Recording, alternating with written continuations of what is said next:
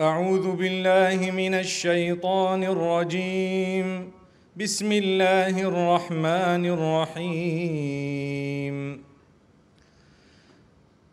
إن الذين آمنوا والذين آمنوا وعملوا الصالحات لا نكلف نفسا إلا وسعها أولئك أصحاب الجنة هم فيها خالدون.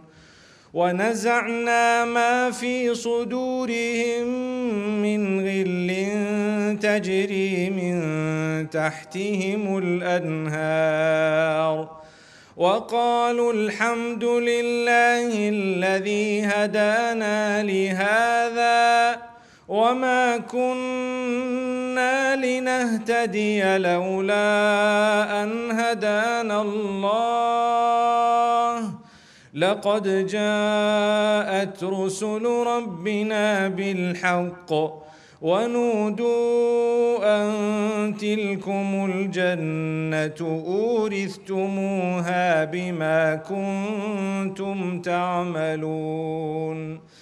ونادى أصحاب الجنة أصحاب النار أن قد وجدنا ما وعدنا ربنا حقا فهل وجدتم ما وعد ربكم حقا قالوا نعم فأذن مؤذن بينهم اللعنة الله على الظالمين الذين يصدون عن سبيل الله ويبغونها عوجا وهم بالآخرة كافرون وبينهما حجاب وعلى الأعراف رجال يعرفون كلا بسيماهم ونادوا أصحاب الجنة أن سلام عليكم لم يدخلوها وهم يطمعون. وإذا صرفت أبصارهم تلقاء أصحاب النار قالوا ربنا لا تجعلنا مع القوم الظالمين. بسم الله الرحمن الرحيم. الحمد لله رب العالمين والصلاة والسلام على المبعوث رحمة للعالمين نبينا محمد وعلى آله وصحبه والتابعين ومن تبعهم بإحسان إلى يوم الدين وبعد. We commence by praising Allah subhanahu wa ta'ala, sending blessings and salutations upon Muhammad sallallahu alayhi wa sallam.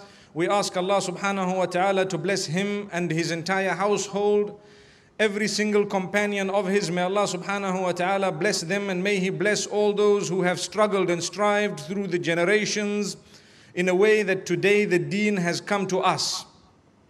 And may he make us from amongst those who can struggle and strive in whatever way possible for us in order to preserve the deen, to protect it, to learn it, to convey it to others. And inshallah, may we be an asset for our own children and a means of their guidance. May Allah subhanahu wa ta'ala guide us firstly, and may He then help us to guide our own offspring and to help one another in terms of guidance.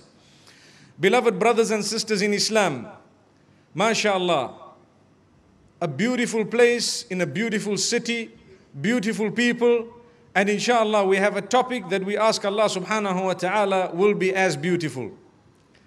Tonight we are speaking about traveling light. One of two things, either light, that is nur, that travels, or traveling light in terms of weight. And I think the second part of the title clarifies that we are going to be concentrating on the latter, which means excess baggage that is unnecessary. We do not want it and it will actually harm us. We need to get rid of it, and we need to understand why we should get rid of it and how to get rid of it. We ask Allah subhanahu wa ta'ala to make our journey into paradise very easy. As we would like to commence on this topic, an introduction is extremely necessary. Yesterday we focused in the introduction on why we were created by Allah subhanahu wa ta'ala.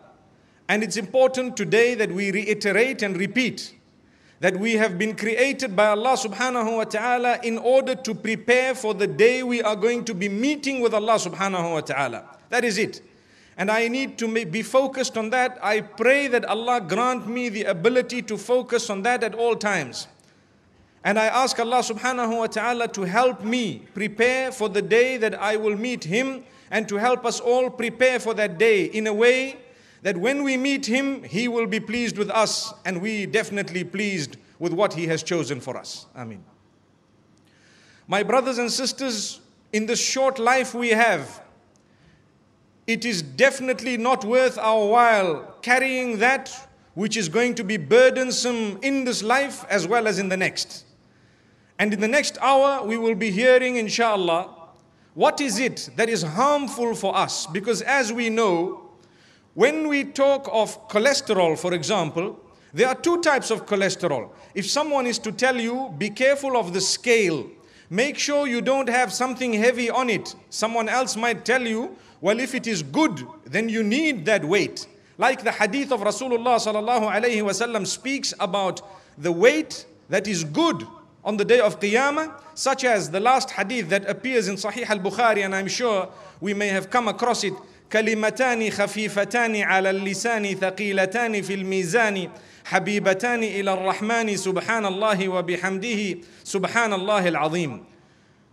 That praise of Allah subhanahu wa ta'ala, subhanallahi wa bihamdihi, subhanallahi al-azim, is, as Allah subhanahu wa ta'ala has taught us through the blessed lips of Muhammad sallallahu alayhi wa sallam, very light on the tongue, which means it has no weight to utter.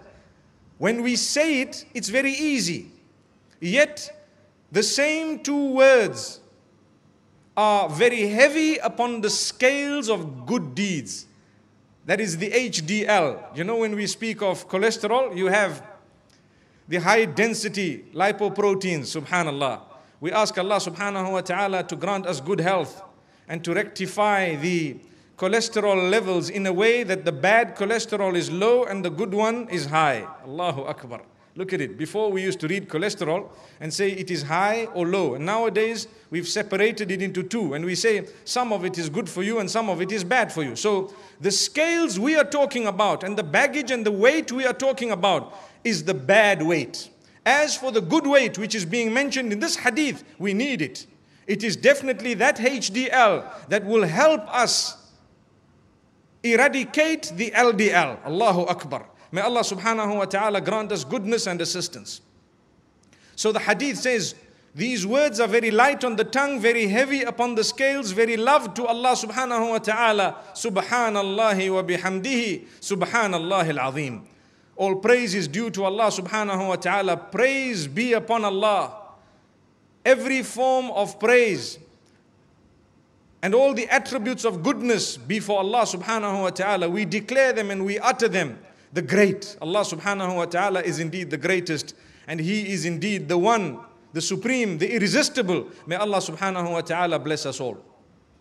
So this hadith, the reason why I cite it here is in order to clarify that some weight and baggage that we speak about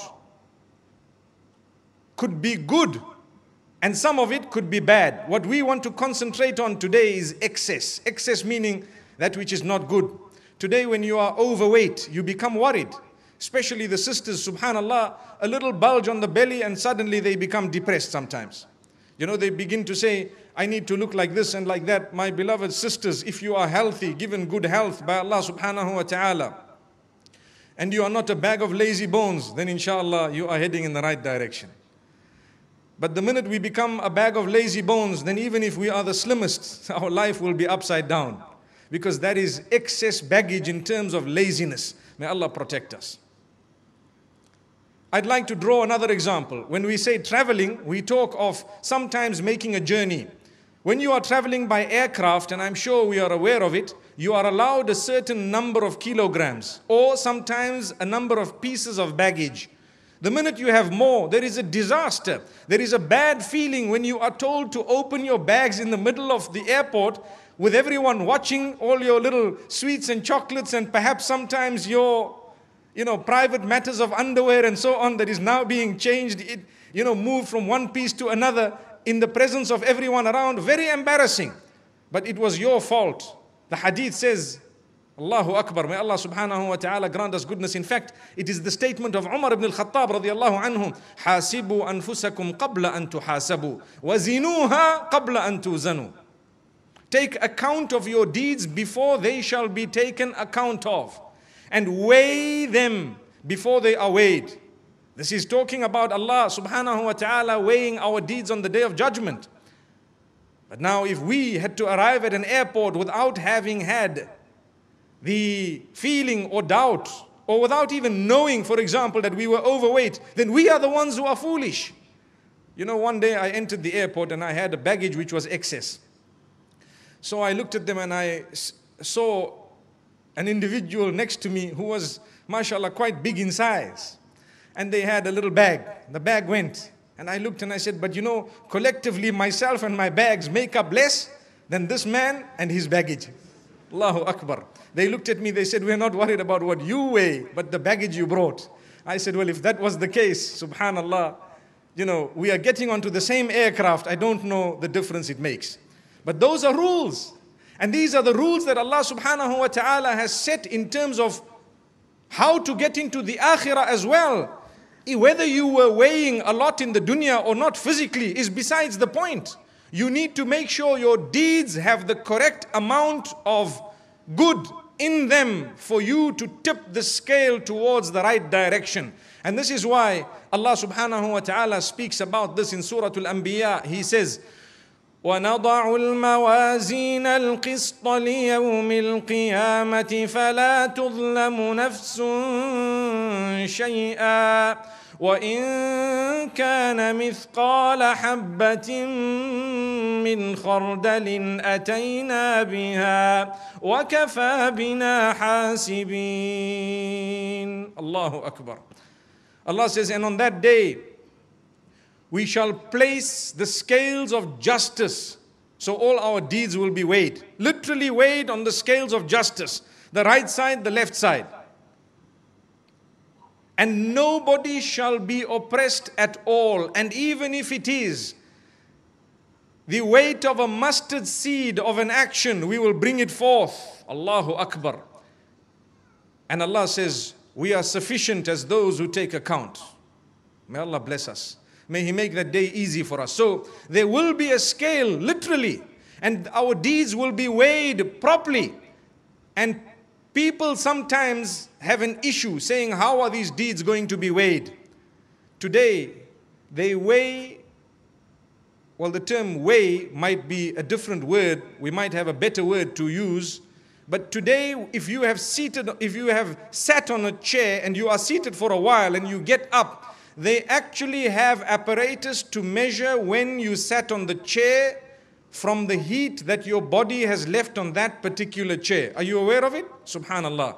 They can do it today. The forensic tests that they have to figure out what went on here, to the degree that they can tell you when last someone spoke in this hall. Allahu Akbar. Technology has gone very far and wide. People say our deeds are written in books. How are they going to be weighed? Today we have a small chip, smaller than the size of my fingernail. And it is weighed in gigabytes and kilobytes. They tell you, if you look at your mobile phone, this is how much is remaining and this is how much you have used. This is how much is used for documents. This is how much for photographs. This is how much for videos. This is how much for this and for that. Allahu Akbar. And we were busy sitting and thinking, how are they going to weigh our deeds? These are your statements. These are your actions. This is how much you looked with your eyes. This is how much you walked with your feet. This is how much you obeyed Allah. This is how much of this type of sin you committed. This is how much istighfar you engaged in. And the total balance is X. May our good outweigh the bad. Ameen. Beautiful. So Allah subhanahu wa ta'ala reminds us again in Surah Luqman with the story of Luqman al-Hakim, the wise. When he speaks to his son, he says, Ya bunayya, oh my son, oh my young son. إنها إن تك مثقال حبة من خردل فتكن في صخرة أو في السماوات أو في الأرض يأت بها الله. Oh my son, I would like you to know that even if it is the mustard's weight or size of a deed, and it is in the darkest rock. You know, inside a rock is something very, very eloquent, which means you are now describing something really grand. If someone knows what is under the rock, it is okay. It's a big deal. But it's a bigger deal to know what is inside the rock. Allahu Akbar. Or anywhere in the skies or the earth. He says, my son, you must know Allah will bring it forth. Allah is going to bring your deeds. The way you looked, Allah will bring it forth. You are answerable and so am I.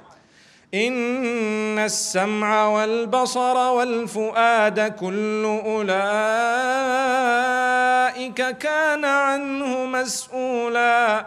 Indeed, the faculty of hearing, the faculty of seeing, and even your thoughts, Allah subhanahu wa ta'ala is going to question you about. You are answerable in that regard.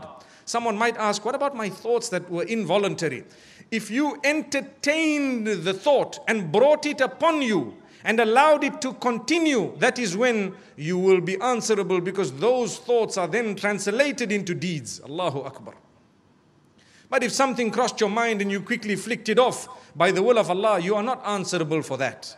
And this is why some people think there is a contradiction in the Sharia. Sometimes we are taught that, you know, when a person has planned something, intended something, and they have not engaged in it, they are not going to be punishable. Correct. They will not be punished. When you have planned a sin and you did not engage in it or execute it, you are not going to be punished by a mere intention of a sin, but you will be questioned about that intention. Not necessarily punished, but questioned. And if that intention or that thought was allowed to continue to the degree that it led to another type of a sin, then definitely answerable, punishable. But my brothers and sisters, I want to make one thing very loud and clear. We are followers of the religion of mercy. We are really followers of the religion of mercy. When we speak about the punishment of Allah subhanahu wa ta'ala, it should raise our hair. And it should make us feel that we need to turn to Allah subhanahu wa ta'ala. And you need to know that the moment you say, oh Allah, forgive me. I am a weak slave of yours. I have wronged. I have erred. And if you are serious about that statement and you mean it, and you are promising Allah that you want to change your ways and habits, believe me, you have wiped out all the bad that you have done in a flash. Subhanallah. Without becoming embarrassed or exposed, or without being a person who is disgraced in any way, by confessing to a fellow human being or to anyone else, your sins are wiped out totally, just between you and Allah subhanahu wa ta'ala. That is the religion of mercy. So when you get to an airport, they make you take it out physically. But with Allah subhanahu wa ta'ala, for as long as you're alive, you say, I'm sorry. Imagine if we could do that in the airport, where you come up with 50 kgs and you're only allowed 25. And you look at them and you just say, I'm sorry, I won't do it again. Subhanallah. If that could work, wow, I think all of us would actually really do the wrong thing every time. Allahu Akbar. But with Allah subhanahu wa ta'ala's mercy, wallahi, it works. This is why the fact that you are breathing and I am breathing is part of the mercy of Allah subhanahu wa ta'ala. For as long as you are alive, you can rectify and correct that baggage. And you can ensure that you remove it and eradicate it. Subhanallah. We ask Allah subhanahu wa ta'ala to grant us goodness and to make us from amongst those who realize and who understand, who rectify and who make amends. My brothers and sisters, the question is, so what is it that brings about this bad baggage? What is it? Point number one. Al-ishraku billah. To associate partners with Allah subhanahu wa ta'ala is adding dead weight onto yourself, which will destroy your deen, your dunya and your akhirah. your life, your spirituality, as well as your life after death. This is why Allah says, إن الله لا يغفر أن يشرك به ويغفر ما دون ذلك لمن يشاء. Allah has made it incumbent upon Himself. Allah says He will not forgive association of partnership with Him in worship. He will not forgive that. But anything else, He may forgive whatever He wishes. Now, to understand this, it means if you die in a condition that you have not repented from association of partnership with Allah, then you are doomed. But otherwise, the Sahaba radiallahu anhum, the bulk of them were mushrikeen prior to accepting Islam. They used to associate little pieces of food as gods with Allah subhanahu wa ta'ala, and sometimes worship them besides Allah subhanahu wa ta'ala. But when they turned their ways and habits and they came back to Allah subhanahu wa ta'ala, and they converted or reverted, or they left their ways and habits, everything was wiped out. So this verse is not referring to a person who has died after having made tawbah or after having repented from the shirk he or she may have been involved in.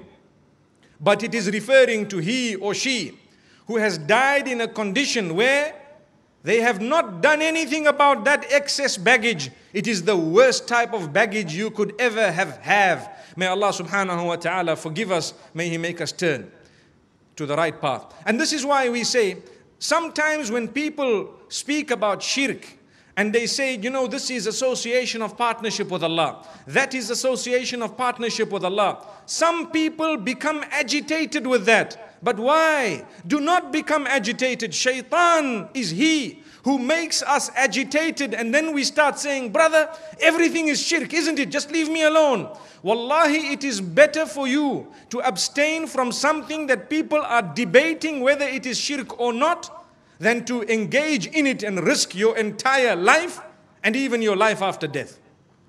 Common logic. We gave that example yesterday, saying that if a person told you that this meat is halal and another person told you this meat is haram, none of them told you the meat is farad. Allahu Akbar. None of them told you it is compulsory. If you left it, you will not have entered the probability of having engaged in something doubtful or even wrong. You have saved yourself. This is what the hadith says of Nu'man ibn Bashir radiallahu anhu that we often quote in Sahih Muslim. But if you engaged in it, you have put your life at risk with a 50% chance of you having done something absolutely unacceptable. Why should we do that? Imagine if someone has to give you a gun and tell you this is a revolver and you put it at your head. The chances of the bullet, there is only one bullet in it, the chances of that bullet being on the Holt itself at that particular moment, 1 out of 9, but you just pull the trigger, let's see, Allahu Akbar, and you foolishly take it and say, right, let me try this, boom. What will happen? Would any one of you do that? The answer is no. So we are not prepared to take a risk when it is 1 to 9 in favor of survival. Allahu Akbar. Are you following what we are saying? We're not prepared to take that risk because we might lose our lives, but spiritually, we are prepared to take that risk every time when people are telling you, watch out, this is shirk and that is shirk, and we get angry and agitated and we tell them, who do you think you are? You know, you are a person, everything is wrong according to you. May Allah subhanahu wa ta'ala draw us back to the deen that is pristine, and may He let us walk on the straight path in a way that when we get to Him, we would have pleased Him. As I said at the beginning of the talk, He be pleased with us, and may we be pleased with what He has chosen for us, and may it be the abode in paradise. Ameen. So Allah subhanahu wa ta'ala says to Muhammad sallallahu alayhi wa sallam something that really gives us goosebumps. لَإِنْ أَشْرَكْتَ لَيَحْبَطَنَّ عَمَلُكَ وَلَتَكُونَنَّ مِنَ الْخَاسِرِينَ. In Surah Zumar, Allah says to Muhammad sallallahu alaihi wasallam, if you associate partners with us, if you have to engage in shirk, all your deeds, your good deeds will be wasted. Allahu Akbar. So that is the only time that your deeds are wasted, when you have engaged in shirk, associated partners with Allah subhanahu wa ta'ala. May Allah forgive us. And this is why we say, when we do good deeds, a person has exercised morning and evening for 1 month, and after that they sit with 30, 40 cakes, and they have so much in terms of dairy products and red meat and so on, and they say, no, 1 month I actually exercised. Believe me, maintain your level of health now that you have worked so hard to protect it. If you are going to sit with all that red meat thinking that this has happened in the past, you are foolish. Why waste your health? Nobody is going to look at you and say, oh, a long time ago you were a very healthy person. They're going to look at you now. The same applies to shirk. If a person has done many good deeds in the past, then they engage in shirk, as the verse in Surah Zumar says, your deeds are wasted. Your condition right now is looked upon. May Allah subhanahu wa ta'ala make us from those who can improve on a daily basis. So this is something very important. Then let's move on to something further. There are some people, the word used in the Quran in Surah Al-Ankabut is actually athqal. Athqal means weight, that which is heavy. وَلَيَحْمِلُنَّ أَثْقَالَهُمْ وَأَثْقَالًا مَعَ أَثْقَالِهِمْ. There are some people who will be carrying their excess baggage, their weight, and they will be carrying more baggage over and above their baggage. Who were those people? Listen to who they were, Allah says, and listen to who they are. May Allah save us from being amongst those. He says, وَقَالَ الَّذِينَ كَفَرُوا لِلَّذِينَ آمَنُوا اتَّبِعُوا سَبِيلَنَا وَلْنَحْمِلْ خَطَايَاكُمْ وَمَا هُمْ بِحَامِلِينَ مِنْ خَطَايَاهُمْ مِنْ شَيْءٍ إِنَّهُمْ لَكَاذِبُونَ. The disbelievers told the believers, follow us and we take responsibility of your burden. Allahu Akbar. You hear them saying, Jesus died for your sins, so now you are definitely going to paradise. Where in the world is it part of justice to punish the most innocent and pious amongst us in order to die for the murder, rape and adultery of the rest? Allahu Akbar. The gravest injustice, which is easily understood by man, would never be perpetrated by the Lord of man. Allahu Akbar. Something quite simple and logical. And this is why the Quran says, when they tell you that you don't worry, just come to us, we will take care of your baggage, Allah says they are liars. And on the day of judgment, they will carry their own baggage, and over and above that, the baggage of the lying that they diverted so many people with. And this is why we are taught in the hadith of Rasulullah sallallahu alayhi wa sallam, من سن سنة سيئة فله وزرها ووزر من عمل بها إلى يوم القيامة لا ينقص ذلك من أوزارهم شيء. Whoever sets a bad example, a bad precedent, you helped your friend to go to the club, you introduced someone to drugs, you introduced them to pornography, you encouraged them to do something wrong, you did something, they saw it and followed you and that was wrong, then you bear the full sin of everyone who did it, seeing you or obeying your instruction, and at the same time anyone after that up to the day of judgment who followed those who followed you and followed those who followed those who followed you and followed those who followed those who followed those who followed you. Allahu Akbar. And so on. My brothers and sisters, it's not worth our while to teach people bad, because that is the dead weight that will really result in the destruction of an individual on the day of Qiyamah. The hadith says it. The Quran says it. Subhanallah. Do not have that excess baggage. It is not worth your while to introduce someone to a sin that you are committing.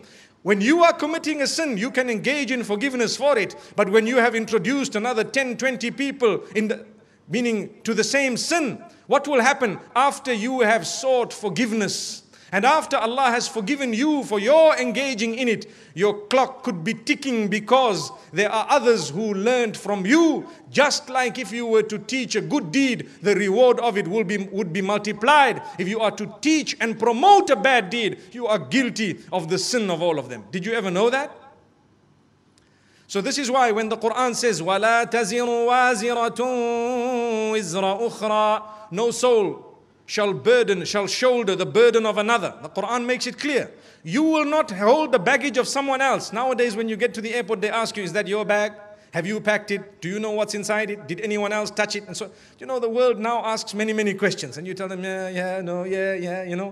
And come on, I know all those questions and the answers of them and so on. Be careful, my brothers and sisters. Someone who wants you eradicated can plant a little drug into your bag as you are entering the kingdom of Saudi Arabia. And before you know it, 2 weeks later, they announce your execution in the newspapers. And the people are smiling. Why? Your baggage had something that was not yours in it. We are so worried. This is why check your baggage even if you are sure it is yours alone. Especially when entering countries where it is quite simple to flick you off if the need arises. Allahu Akbar. May Allah subhanahu wa ta'ala protect us.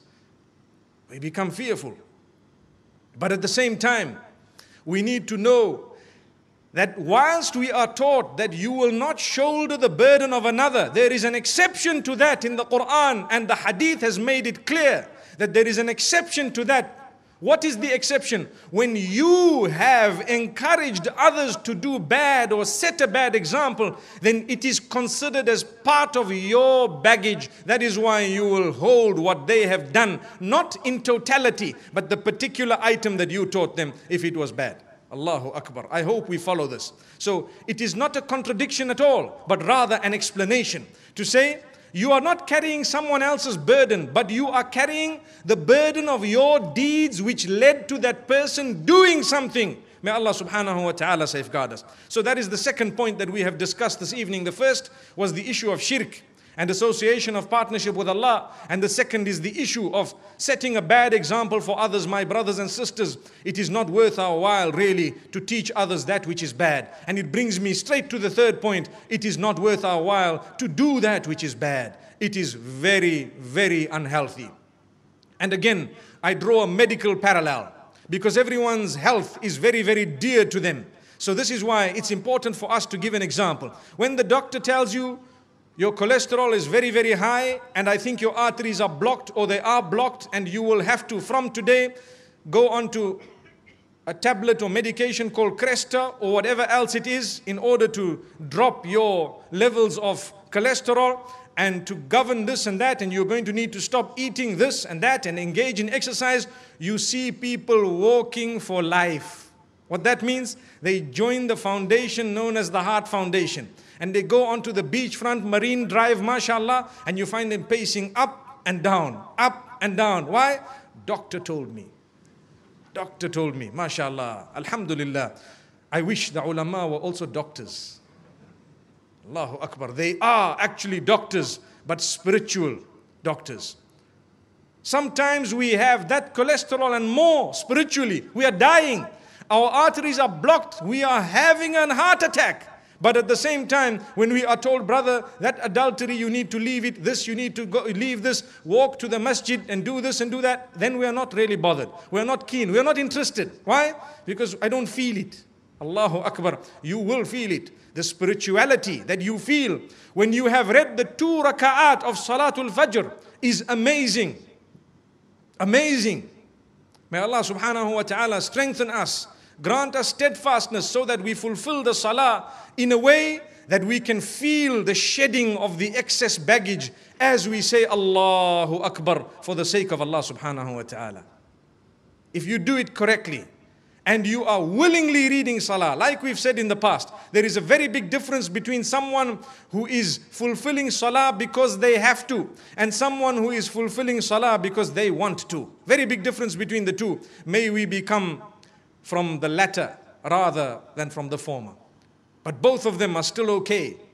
They are better than the one who does not fulfill salah at all. May Allah subhanahu wa ta'ala grant us the change.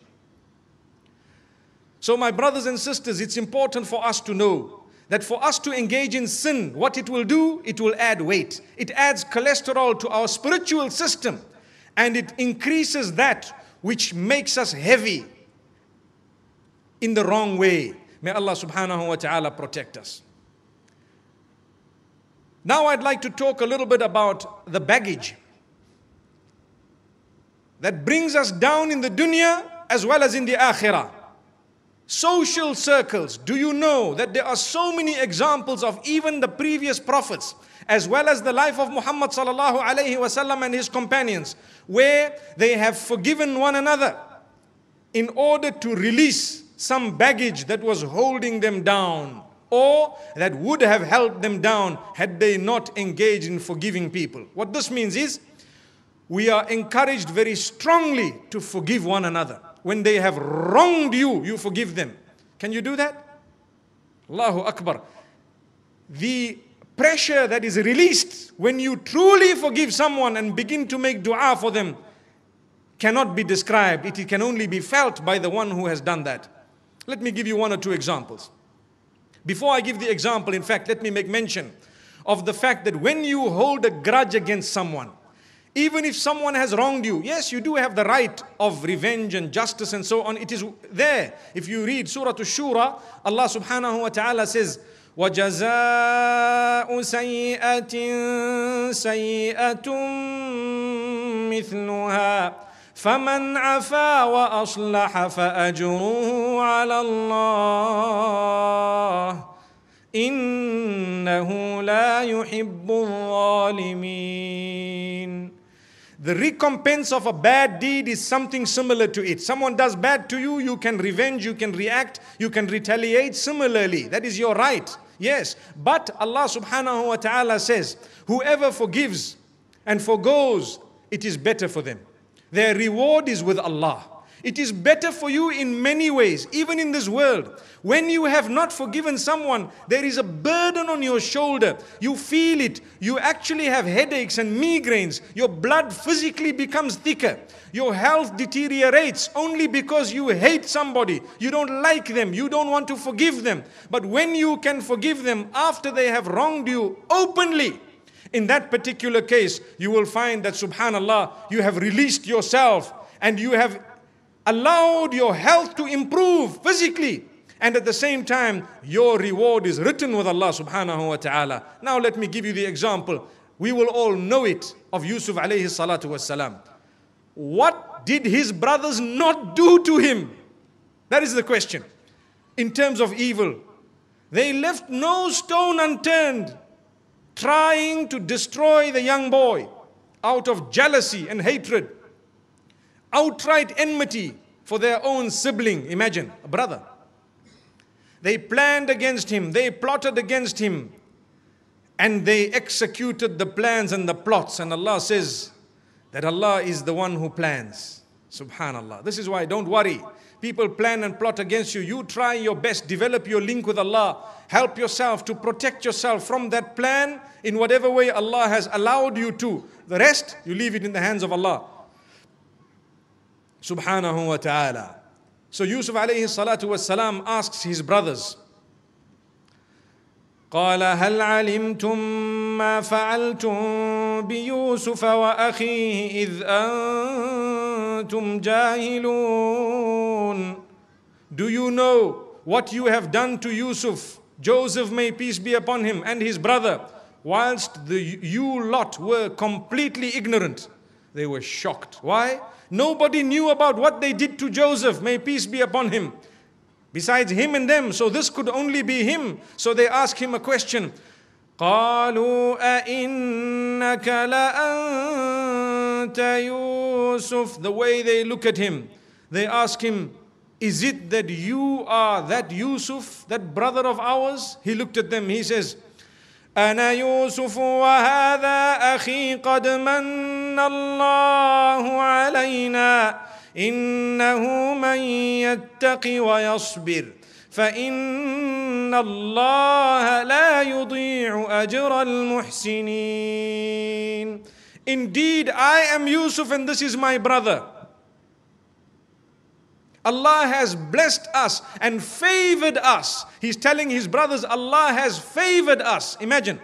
You wanted to take the favor of Allah away from us, and Allah wanted otherwise, and Allah's plan overrides my plan and yours. So here I am, here is my brother. Allah has favored us, and Allah has favored all of us because He has united us. That is also part and parcel of the meaning of that verse. قَدْ مَنَّ اللَّهُ عَلَيْنَا. Allah has indeed blessed or favored us in a huge way. All of us. Not just me and him, but even you. Because today you have come, you have asked the question. We are united once again. And what does He say? Indeed, the one who maintains piety and who continues bearing patience for a while, Allah will never ever waste the deeds of those who do good. Never. My brothers and sisters from amongst us, there are some who are enduring great hardship and difficulty, whether it is in your marriage, whether it is with your children, with your parents, with those who do not want to understand you and your link with Allah. Perhaps people who are harassing you at work. Remember these words. إنه من يتق ويصبر فإن الله لا يضيع أجر المحسنين. Indeed, he who maintains piety, your link with Allah must not dwindle. Maintain it.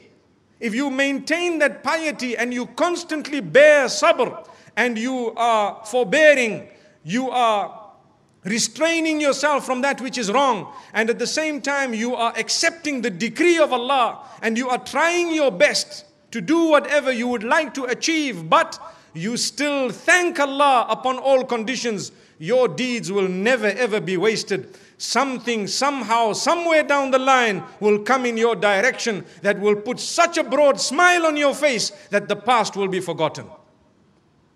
Allahu Akbar. Now Yusuf alayhi salatu wassalam hears the statement from his brothers. Imagine, when a person has wronged you and they now come face to face with you and they are trying to justify because they need you or for whatever other reason, they immediately come and say, no, but this and but that, because now you have gone far up. Someone was guilty of burning your factory. They burnt it and mashallah, you started again and now your factory is 10 times the size of the one they burnt and they need stock. So they come to you and they don't know you know what happened. Did you say, but aren't you the one who burnt the factory down? And then they say, no, but you see this and but you see all those ifs and buts. Believe me, listen to what the brothers of Yusuf alayhi salatu wasalam did. They said, قالوا تالله لقد آثرك الله علينا وإن كنا لخاطئين. Allahu Akbar. They said, by Allah, Allah has indeed raised you above us. He has given you preference over us. Look at this. آثرك الله علينا. Allah has given you preference over us, and we were from amongst those who were wrong. He did not wait for them to say, we are sorry. He told them, لا تثريب عليكم اليوم. I am holding no grudge against you today. Nothing. يغفر الله لكم وهو أرحم الراحمين. Allah will forgive you for what you have done. He is indeed most forgiving, most merciful. A bat of an eyelid, and He forgave them for what they did for the last 40 years, according to some narrations. How many of us are ready to release baggage in that way with our own brothers and sisters, with our spouses, with our children, with our parents, with our family members? 40 years of harassment, and we say, لا تثريب عليكم اليوم. I hold no grudge against you today. Allah will forgive you. He is most forgiving, most merciful. May He forgive me in the process. Wallahi, if we are prepared to release baggage in that particular way, then we are deserving of the pleasure of Allah subhanahu wa ta'ala. He will indeed release other baggage that we may have, and the bad deeds that we may have. He will release them after He sees how we released what someone did against us which was bad. And this brings me straight to another example. I'm sure we have come across Surah An-Nur, where the story of the accusation of Aisha radiallahu anha, the purest of the pure, of the women to exist, may Allah's peace and blessings be upon her, when she was accused of committing the sin, what happened? Something very, very serious occurred. Abu Bakr as-Siddiq radiallahu anhu, her father. Rasul sallallahu alayhi wasallam, her husband. And the people are accusing her, and she is pure, of very high standing and status, the highest that a woman and a female could have had. Allahu Akbar. And one of the relatives of Abu Bakr as-Siddiq radiallahu anhu, who was financially dependent upon Abu Bakr as-Siddiq radiallahu anhu, decides to spread the rumor to others. You see, gossip is something very bad. It is a heavy, heavy burden. Stop gossiping, because it is excess baggage, believe me. Unnecessarily, you are adding weight to yourself. You know, today I was sitting and I was thinking of a few points, and something came to my mind that made me laugh. And I share it with you. I thought to myself, people do not like themselves when they have a bulge or two in the wrong place. Sometimes people get irritated to the degree of depression. I'm overweight now, my belly is popping out, you know. So when the wife is expecting, she tells the husband, you looking 3 months. Allahu Akbar. Allah protect us. May Allah really safeguard us. May He make the men those who do not look pregnant. Allahu Akbar. So now, when I was thinking of it, I said, we don't like a bulge. We don't like excess on ourselves. Imagine if our sins came in the form of a little weight that had to be on your body. Perhaps we would be all oversized and shaped like really, you know, a fruit that has no direction and no shape to it. Allahu Akbar. And a fruit is also a good word. May Allah subhanahu wa ta'ala protect us. Imagine the shape we would be if the sins we committed and the wrong we did was in the form of a bit of fat somewhere placed in our bodies. Allah safeguard us. And I thought about a few shapes and I started laughing. Allahu Akbar. And I said to myself, may Allah safeguard us. Allah has blessed us. Ya man dhahara al-jamil wa satar al-qabih. O you who has made apparent only that which is beautiful and has hidden that which is ugly. May Allah subhanahu wa ta'ala safeguard us. So Abu Bakr as-Siddiq radiallahu anhu, when he heard that this young boy, Mistah ibn Athatha radiallahu anhu, is spreading the rumor. Like I said, rumor spreading is the scourge of the age. At this moment in time, we have a new type of a rumor. A long time ago, when there was a rumor, they say there cannot be smoke without a fire. Have you heard that? But today, there can be smoke and fire without smoke and without fire. Allahu Akbar. I don't know if you understand. People can fabricate something from nothing. No even scent in that direction, and people are spreading a story. And nowadays, the mobile phone and the little apps that you have, you know, they make it so easy for you to sin.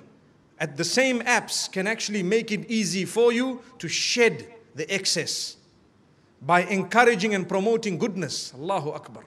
By encouraging and promoting goodness. So remember, don't spread rumor, don't spread tale, don't gossip, don't backbite. And a clarification of the term backbiting, because many of us do not know what is the meaning of backbiting. People say, I don't backbite. Do you know the meaning of backbiting? It is by far one of the most dangerous forms of excess baggage. Backbiting. People say, this man this and that man that, and then you tell them, but don't talk about him because it's backbiting. They say, what are you talking about? It's true what I'm saying. But my brother, if it is true, it is called backbiting. If it is lie, it is called slander, which is worse. Why don't we understand that? Let us today send a message to at least 10 people to tell them the meaning of backbiting. ذِكْرُكَ أَخَاكَ بِمَا يَكْرَهُ. To mention that of your brother, meaning your fellow human being, that which they would dislike if they were present and heard it when it is true. The last part of the statement is the most important, when it is true. So if someone was caught drinking alcohol in a club, and then you start spreading all over the globe, this man was caught drinking alcohol, and it's true, that is called backbiting.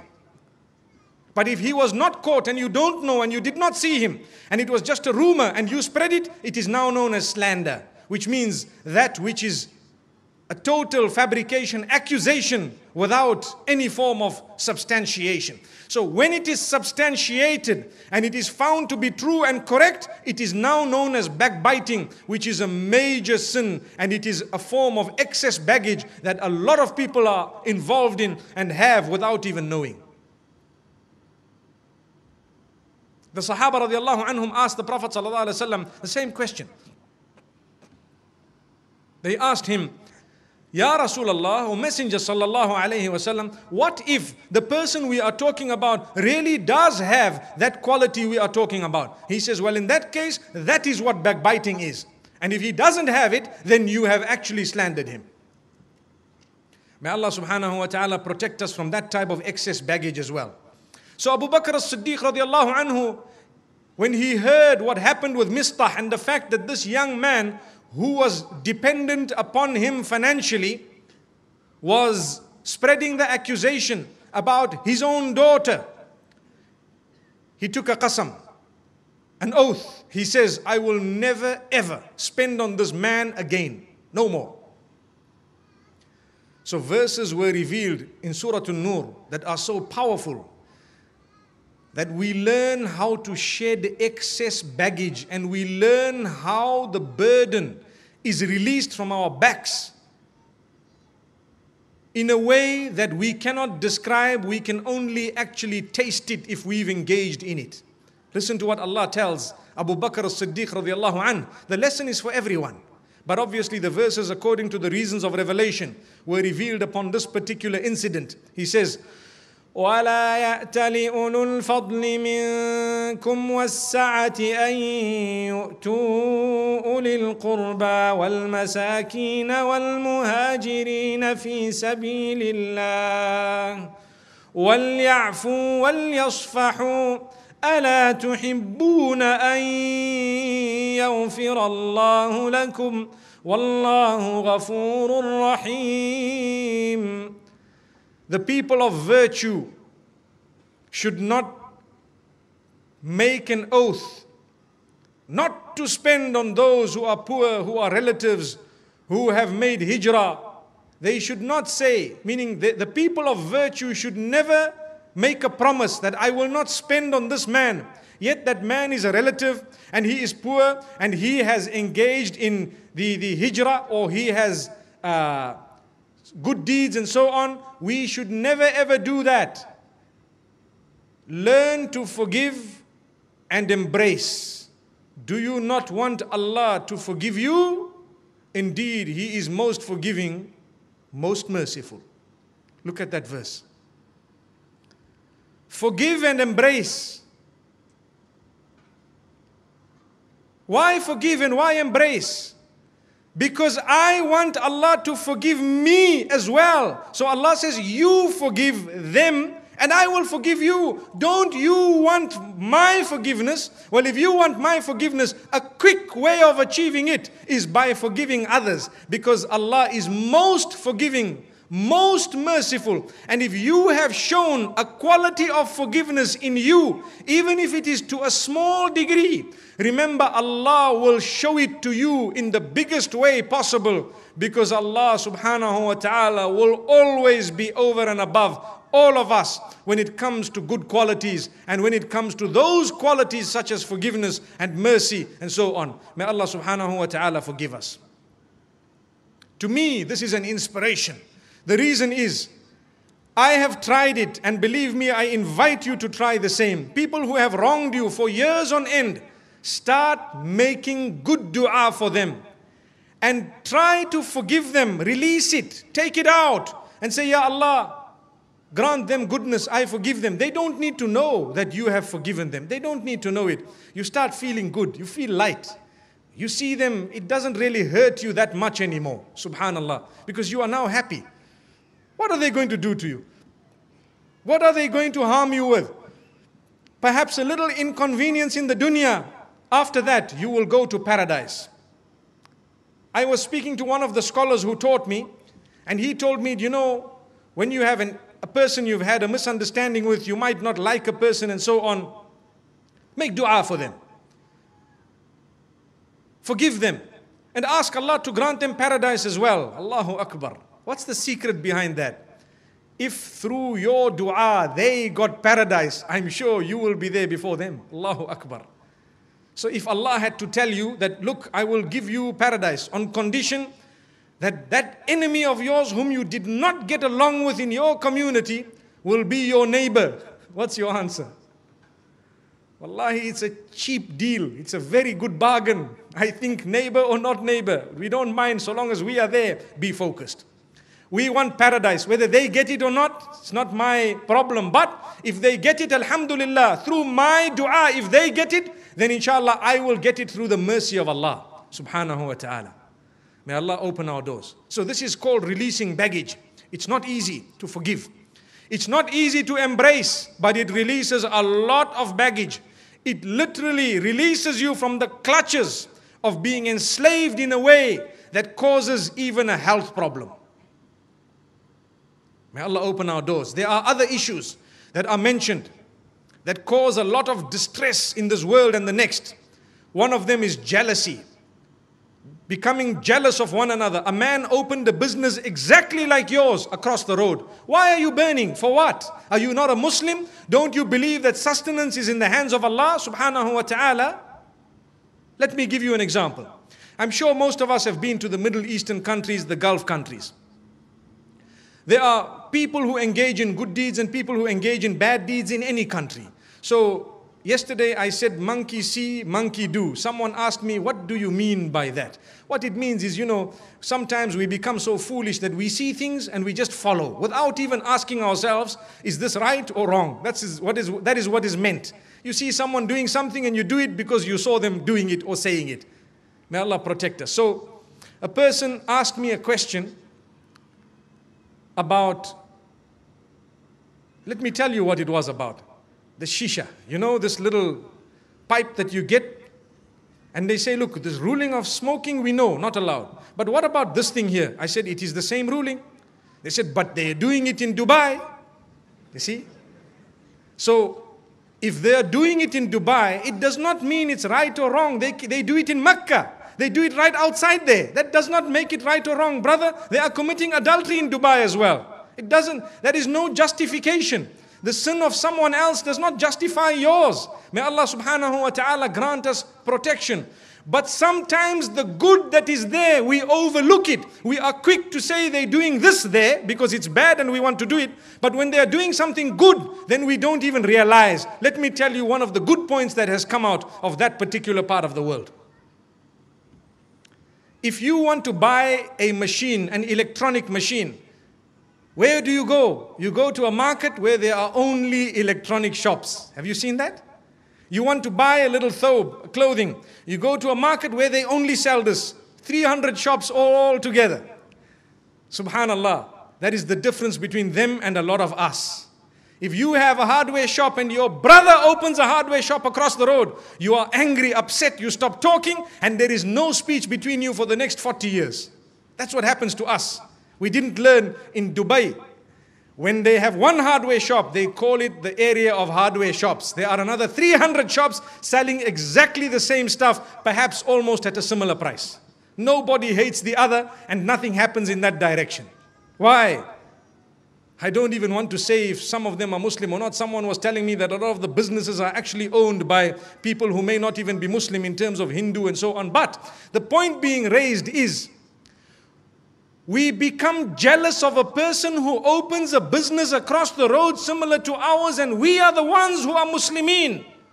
Instead of becoming happy, when I was in Medina Munawwara, there was a time when someone came to buy a piece of clothing from the shop I was sitting in, and the owner of the shop said, I have it, but the man across the road, no one has purchased from his shop throughout the day. So please go there. He has the same stock. He will give you at the same price, and just istaftih lahu. Go and start the business for him at least for the day. It brought tears to my eyes. Who would say that? Today when the deal is done with someone else, we go and say, just cancel the deal, come I give you a better one. Allahu Akbar. La yabi' ala bay'i akhih. A Muslim will not sell upon the sale of his brother. No. That is us. So this is excess baggage. We hate one another for nothing. Your sustenance, what is written for you, will not miss you. ما أصابك لم يكن ليخطئك وما أخطأك لم يكن ليصيبك. That which got to you was never meant to miss you. And that which missed you was never ever meant to get to you. My brothers and sisters, there is no point in hating one another because he has more wealth, he has a happier home, he has children who are like this, and this one doesn't have. Everything is the plan of Allah subhanahu wa ta'ala. Remember, be happy, release all that hatred, release the jealousy, release the envy, and that will actually help you walk very light in the earth. And even on the day of Qiyamah, the light part, or the part of the scale which is meant to be light, will be light. Allahu Akbar. Amazing. I hope and pray that what I have said has touched on some aspects which affect us in our lives. May Allah open our doors. Life is a test. That's what it is. And we need to pass that particular test by ensuring that we do the right things. Just like when your health is beginning to fail and you go onto a diet, making sure you do not eat this and you in fact eat this and that, you need to understand and realize that Allah subhanahu wa ta'ala's plan in this dunya is such that if you are to follow it, you will lead a life of goodness and a life full of happiness and joy. You will be light in the sense you will not have extra burdens that hold you down. But when you get onto the scales of the day of Qiyamah, the weight will be dead right, and Allah subhanahu wa ta'ala will say for you is Jannah. May Allah say that to myself and yourselves. And this brings me to another verse of the Quran, the verse regarding those scales of the day of Qiyamah, when it really will be weighed. And Allah subhanahu wa ta'ala says, فَمَنْ ثَقُلَتْ مَوَازِينُهُ فَأُولَئِكَ هُمُ الْمُفْلِحُونَ. The one whose deeds, whose good deeds, the weight of the good deeds is very heavy, they are the successful. So now here we are talking of the HDL. We are talking of that which is beneficial. If it is heavy, you have succeeded. وَمَنْ خَفَّتْ مَوَازِينُهُ فَأُولَئِكَ الَّذِينَ خَسِرُوا أَنفُسَهُم بِمَا كَانُوا بِآيَاتِنَا يَظْلِمُونَ. As for the one whose deeds are very light, the good deeds, the scale of good is very, very light, lighter than the scale of bad, Allah says they have lost themselves because of the oppression. They have lost themselves. They oppressed themselves and perhaps even others. And for that reason, they did not know which side of the scale to make heavy and which side to make light. My brothers and sisters, every time we engage in salah, we have added a weight to the good side of the scale. Every time we abstain from a sin, we have added a weight to the good side of the scale. That is taken free of charge, so to speak. A quick example comes to my mind, and I'm going to say it because it might make you actually laugh. You see, when we travel and when you become a frequent flyer, you begin to learn some of the tricks of the trade. So what happens is, people travel and they tell you, brother, you have excess luggage? Yes. Okay, I'll bring a golf bag with 3 golf sticks in it, and inside there you can put all your stuff. But why? Because golf bags go for free. Sorry, I'm not teaching you a trick here, but what I'm telling you is, really, I was told this and I looked and I said, but that is cheating. I won't do that. I don't play golf. But they said, but that's how your weight will go. You can take your dates from Mecca in a golf bag with golf sticks, because the international law states that your sports kit goes for free. Your child's, I think it's the push pram, goes for free. A few nappies and so on. In some airlines, most airlines go for free. So people have the nappy bag and inside they have something else. Allahu Akbar.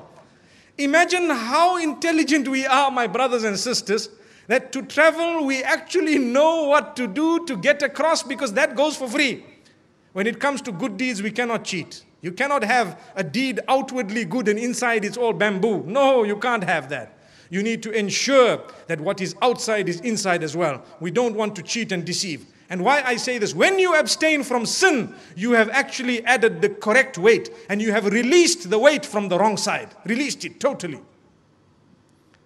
Imagine the way, the scale. And this is why I always say, if you notice in my talks, we always like to say, brothers and sisters, you spent years reading books, spend equivalent amount of years reading the Quran and the other spiritual books which will take you into paradise. Because when you have tipped the scales on one side so much, you have prepared for your life in the dunya, not realizing that one day you have to get to the akhirah and then you don't have anything.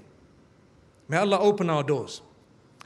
And why I started off this lecture by saying, may Allah make us serve the cause in whatever way possible for us. Some of us may have knowledge, we disseminate it. Some of us may have wealth, we use it. Some of us may have time, we spend it. Some of us may have expertise, we give it. Some of us may be able to do one or two things that others cannot. We use it in a humanitarian way or in a way to support the people of the deen, in a way to help mankind at large. And this is called service to Islam and the Muslims and humanity at large. Subhanallah. So people are given different fields. People are given different expertise. People have different inclinations. Use whatever you have at your disposal in the field of Allah subhanahu wa ta'ala. And please Allah, my brothers and sisters, every time we do something that is evil, wallahi, it adds a lot of weight. I can give you some examples and really many come to my mind. One of the biggest issues today is the issue of pornography. It is something that has overtaken, and don't be surprised by what I'm saying, the globe at large. It is accessible in the pockets of the people. And you don't realize that the minute your eyes are set on something bad, it adds a huge burden onto your back and in your mind, and it contaminates your thinking, and you pay for it. Believe me, no droplet of pornography has gone by without a heavy price that is paid for it somewhere down the aisle, unless the person has engaged in tawbah. Believe me, the youth out here, it will never bring about goodness. Why are the divorce rates so high? Because people do not fulfill the rights of their spouse. Why don't they fulfill the rights of their spouses? Because to them, life is all about having fun and enjoying, and it's not about fulfillment of rights. Allahu Akbar. This is what it is. We have a spouse, a person who has worked with us, who has lived with us, provided us with children, sacrificed, dedicated, and the only words we have for them are bad words. What do we want? Those bad words will be a burden on our backs. We pay for them somewhere down the line. My brothers and sisters, I call on you to be the best to your spouses. Fear Allah regarding your spouses, your family members. Tomorrow we will speak about marriage, inshallah. But before we get there, we need to warm up. We need to ask ourselves, how am I to my family members? When the Prophet ﷺ clearly said the best from amongst you are those who are best to their own families. Subhanallah. Our spouses are suffering. A woman being oppressed to the degree that she cannot handle it anymore. May Allah protect us, and vice versa sometimes.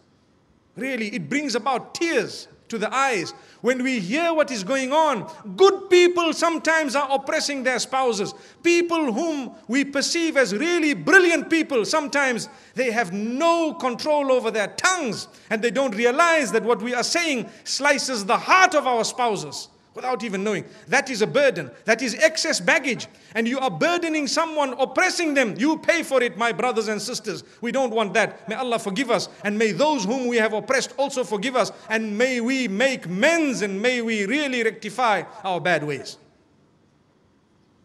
This is excess baggage. And I told you the root of it is when we do not lower our gaze, we pay, because it is a baggage that really we have. This is why the hadith says the gaze is like the spear of the devil.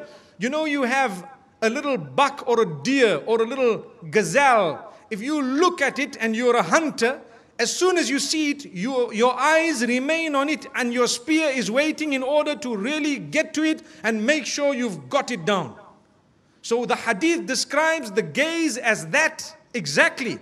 If you have now not controlled your gaze, perhaps it may lead you to something very bad, because you won't be able to sleep at night because you saw something that is not yours, was not yours, will never be yours, but you are still having a sleepless night. That's why there was a young man who told me once, may Allah safeguard us all, really. He says, you know what, some of these women don't even know they give us sleepless nights. I said, they are not guilty, it's you. Why don't you look down? You'll sleep well. Allahu Akbar. May Allah subhanahu wa ta'ala grant us goodness. So, it's because of our eyes. We haven't controlled them. You pay. So people say, what's wrong? I'm free to look. Wallahi, my brothers and sisters, that argument, you cannot argue with Allah. When Allah gives you a ruling, He knows why. It's really good for you. There is not a single rule in Islam that has been laid in order to create stress in your life. In fact, every single rule in Islam has been created in order to make your life easy and to grant you a beautiful life full of honor and dignity and enjoyment, such that when you get to the age of 60 and 70, if Allah has given you life, you are actually now looking forward to the meeting with Allah. Because even those who do not look forward to the meeting with Allah subhanahu wa ta'ala, they too have to die. Amazing. They have to die. I rather die looking forward to the meeting with Allah subhanahu wa ta'ala than to die a death and I still have to go. So my brothers and sisters, sin will bring about a lot of evil. When you utter a swear word from your mouth, it is a burden and it is excess baggage that really you don't need. A lie. When you utter a lie, it is baggage that really does not leave you. It sticks to you like glue, because to protect that lie, you need to utter another 100,000 lies. May Allah protect us. Rather remain silent like a dumb fool than to utter a lie. May Allah forgive us, really. So these are some matters and issues that we really need to take seriously in our lives. Because a lot of us are walking around with much excess baggage that bogs us down in the dunya as well as the akhirah. And sometimes we say, why am I unhappy? Well, that's your baggage, brother and your sister. That's your baggage. You are the one who is responsible. Release it. Turn to Allah. Where is your salah? When last did you read Salatul Fajr? When last did you read any salah? My sister, when you do not want to cover your hair, and this is with all due respect to Muslimin, we are no judge. But it is our right to encourage people what is right and wrong. So please, the sisters who might not be covering their hair, don't say, I am judging you. No, we are not judgmental. We don't. Judging is left solely and only for Allah subhanahu wa ta'ala. But this is just a point of encouragement. My sister, when you have not covered your hair, do you know that you pay for it somewhere down the line? Do you know that? Do you know that unless you engage in tawbah and asking Allah's forgiveness, sometimes things will happen in your life that are so stressful and you don't know why, but you exposed yourself to the men and you are the one who did this and did that. So now there are 5 people fighting for you and you are already married with 3 children. Allahu Akbar. May Allah forgive us, really. And I've said something which is really a red button. It is happening. It is happening live in our lives. We've seen it. And the payment is made. Don't think that, you know what, I will enter the life of that rich man and I'll flick off his other wife and I'll do this and I'll do that and I will be happy. You will not be happy. It's temporary. There will come a time when the same thing you did will happen to you again. May Allah forgive us. Remember, to rectify things, you ask for forgiveness. Allah will rectify things. You ask for forgiveness. Don't be too proud and arrogant to say, I'm sorry. Never. You need to come forward and say, look, brother, I have wronged you. I am really very sorry. Forgive me. They might say, I'm not interested in forgiving you. Try again later. They have the right to say, I don't want to forgive you. Although we have taught you this evening and we have reminded ourselves, myself and yourselves, to say that when you forgive, you have released baggage. You have indeed done a noble deed. You are deserving now of the mercy of Allah, even more than had you not forgiven. Although not to forgive was also your right. Let's not be mistaken. May Allah subhanahu wa ta'ala grant us a deep understanding. When we eat that which is haram, when we consume riba and interest, and when we want to look for names in order to name interest with, so that we can disguise it, remember, it is a burden. It is excess baggage. It needs to be shed. If not, it will also result in a very unhealthy life and an unhealthy life after death. We don't want that. Look at salah. The hadith says the first thing that you will be asked about on the day of Qiyamah is your salah. If that is in order, the rest of your accounts will be made easy. If that is not in order, nothing else will be made easy. Have you known the hadith? Subhanallah. It reminds me of walking through when the revenue authority comes to your place. They look at your files and everything looks in order, so they go next door. But then they ask them for their files and they only have all a bunch of papers. They say, right, this is the place. We're going to be here for 1 week checking what you've been doing. Why? Because your files are not even looking in order. So when we arrive on the day of Qiyamah, your salah is in order, your files will be in order. The rest is okay. Just a matter of going through it. Allahu Akbar. May Allah grant us ease on that day. And I end with a point of mercy of Allah subhanahu wa ta'ala. My brothers and sisters, do you see the scales we have on the day of Qiyamah? The beauty of it is when you have done more good than bad, and the good is actually heavier than the bad, Allah's mercy will grant you entry into paradise. Even though there may be some bad there, but the good is much more. This is why the hadith says, أَتْبِعِ السَّيِّئَةَ الْحَسَنَةَ تَمْحُهَا. Follow up your bad deed with good deeds so that the bad is wiped out. How is it wiped out? By overpowering it, by becoming heavier than it on the scale, so making it insignificant. That's a hadith. And the hadith continues to say, خَالِقِ النَّاسَ بِخُلُقٍ حَسَنٍ. When you treat people, treat them with goodness, good character. Treat people with good character and conduct, because that is also a sign, and that will also release a lot of baggage here in the dunya. May Allah subhanahu wa ta'ala help us. My brothers and sisters, we have said a lot this evening.